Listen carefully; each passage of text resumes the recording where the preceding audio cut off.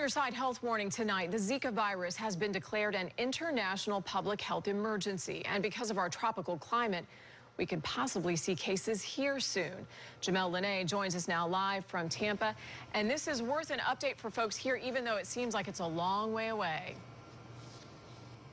Jen, many do not know that this tiny insect right here is the world's deadliest animal because it spreads so many diseases. Now science is stepping in to help with that battle before it spreads here. What do you think the most deadliest animal is in the world? I'd probably say like a rattlesnake. Great white shark. The deadliest animal ever is the mosquito. That's right. The deadliest animal ever is the mosquito. And right now, world leaders are battling the rapid spread of the mosquito-borne Zika virus. A public health emergency has been declared. One case already confirmed in Tampa. Biologists say we could see more because of our warm temperatures and international travelers.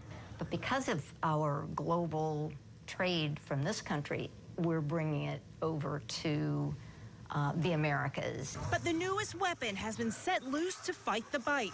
Males carrying lethal genes mate with the females to kill them, decreasing the population. The fact that they're able to genetically modify the genes in the males so that the larvae, the babies, the juveniles, never develop into adults is pretty sexy technology.